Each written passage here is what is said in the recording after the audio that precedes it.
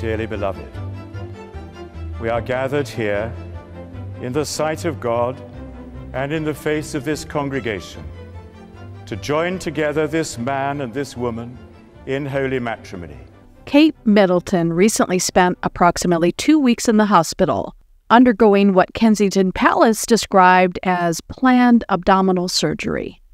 Upon her release, the palace announced her return home, stating that she was making good progress in her recovery. Prince William and Kate expressed gratitude towards the medical team at London Clinic and thanked well-wishers from around the world for their support. However, the lack of specific details about Kate's medical condition has sparked curiosity among the public. Some have even speculated that the princess is being poisoned, a claim which piqued my own interest, especially in light of Prince William's recent, alleged, infidelity, and my own prophecy that before he is crowned king in just a few years, he will kick sweet Kate to the curb. So what's really going on with Princess Kate's health? Is it serious? And what's really going on in Kate's mind? Let's find out. But first, I want to thank all of my new subscribers and all of you who are leaving some really thought-provoking comments below. Hip, hip! Hooray! Hip, hip! Hooray! Hip, hip! Hooray! I'm a psychic, not a doctor, and I'm not providing any kind of medical advice to anyone. With that being said, I can use my remote viewing abilities to look at what I think is going on with Princess Kate and what she was treated for. We know that she's publicly stated that she went into the hospital for a stomach operation and was out in just a couple of weeks. She's apparently healing nicely, so we have a clue that the operation was not serious. What happened? What my mind lands on almost immediately is Kate's esophagus, and in particular a small ring right above her stomach. This gave me a big clue. When I searched for typical esophagus problems that would require an operation, I landed on this at the American Cancer Society. Esophagectomy, surgery to remove some or most of the esophagus. If the cancer has not yet spread far, removing the esophagus and nearby lymph nodes may cure the cancer, it says. Unfortunately, most are not found early enough for doctors to cure them with surgery. So this is one possible reason that Kate was sent to the hospital. But as I said, it is likely that she'll heal nicely, as I do see her in good health for at least a few months. But watch out. Over time, I can see that she'll be facing another health scare, and it could be breast cancer. This is not small, but could be a major problem. But as we know, breast cancer is very treatable if caught early. Moving on to Kate's relationship with her husband, William. What does she really think of him?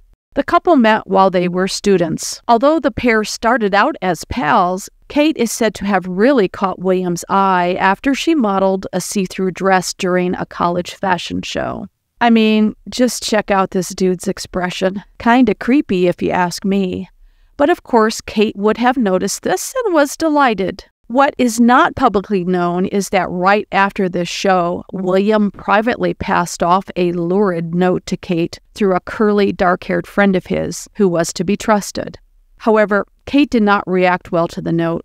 She was insulted, and she shared it with one of her best friends who was outraged. And of course, Kate did not follow through with William's invitation. But I have to say, it is clear that many of William's decisions are driven by what's in his pants and certainly not by what's in his heart. And yes, this is just the tip of the iceberg, which I'll be revealing in my upcoming video on William. After this, Kate really had mixed feelings about William. It was not love at first sight anymore, and I give her credit for second-guessing whether she would even want to have anything to do with him. However, it was her friends who encouraged her to go after William, contrary to her own intuition. William was obviously drawn to her and would have been caught more than once staring in her direction. And to her surprise, the two really got along well in public, so she went along with it, despite her underlying skepticism of this man. Honestly, he smiles and poses well and knows how to play the game just like his father, but he was and still is quite cold and distant. If she were one of my clients, I would have warned her about this and encouraged her to consider the alternatives. If you watch my piece on the Beckhams, you know that I can look at alternative choices and paths in life. And to be truthful, I could see her with a blonde, handsome man who would have loved her dearly. She would have had a life filled with beauty, nature, and another healthy family with one beautiful boy and a girl. Of course, we'll never know the truth, but suffice it to say, she had choices, I can assure you, and they were all good, because she's basically a good person. However, she chose to go for it and snagged an engagement ring from Prince William. William and Kate were married in 2011, and she gave birth to her first child, Prince George, 2 years later. Right out of the gate, Kate was iced out by her husband. But this was not what Kate had expected after marriage by any means. As a matter of fact, right after the couple was married, I remember looking at Kate's thoughts and hearing, "Oh my God, he's just like his father." Sure, William showed up to produce his heirs and 2 spares, and she did her royal duty too, just like her mother-in-law, Princess Diana. And like her husband, she knew how to pose for the cameras with the biggest smiles imaginable. When they were together in this way, they were and still are a dynamic duo. With each new child, Kate hoped that William would take more of an interest in her and his family, but he didn't. He always had better things to do and other women to see. About 5 years into their marriage, it looks like Kate realized this, and I can see her fuming mad. I wouldn't be surprised if she even struck him in a heated argument. For a woman who had to swallow a lot of crap from this guy, she must have been boiling mad at that point to hit him. But he isn't the type to strike back. He would simply flip a table, slam the door, and leave. Honestly, as I'm writing this prediction, I'm very shocked to see what is coming out. I mean, these 2 individuals can barely tolerate each other, but as was the case in their younger years, they know how to cooperate in public and present a glowing image. One of the areas where they really learn to cooperate is in their mutual hatred of Prince Harry and his wife Meghan. Right from the beginning, the 2 of them formed a mini hive mind kind of loathing for the 2. Prince William has been so intent on tripping up his younger brother right from the get-go. Typical sibling rivalry, some might say, but this is on steroids.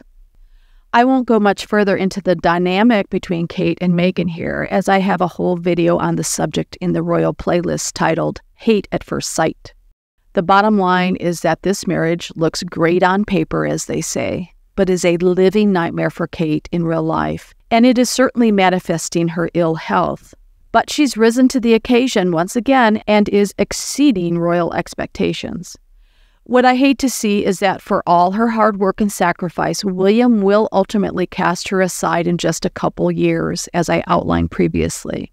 If Prince William were to throw shade Kate's way as a means to justify filing for divorce, in the same way that the palace threw Princess Diana under the bus, he's got another thing coming.